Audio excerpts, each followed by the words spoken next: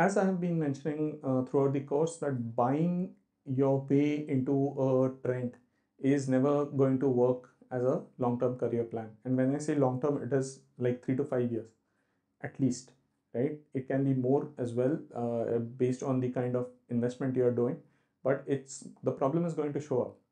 So what you need to understand is that you are competing with a 5 years bracket, people with 2 years more experience than you and 2 years less experience than you, because like we saw how post graduation and undergraduation continuation, those kind of things can create certain different permutations. So you are always competing with a talent pool which will be around within the 5 years, 2 years ahead of you, 2 years behind you, and your batch.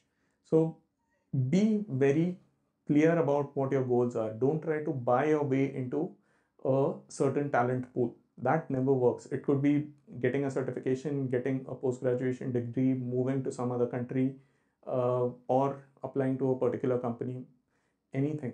Don't chase trends. Have a clear focus on what you want. These things are variables: visas, companies, employers, tech stacks. These things can be optimized to a certain extent if you have clarity in your mind as to what you want to achieve. If you start chasing one of them, you are on a troublesome path. It works out for some, but for majority it doesn't. And online you will only find content for those whom it worked out. So you will always have a biased information available to you. So be careful.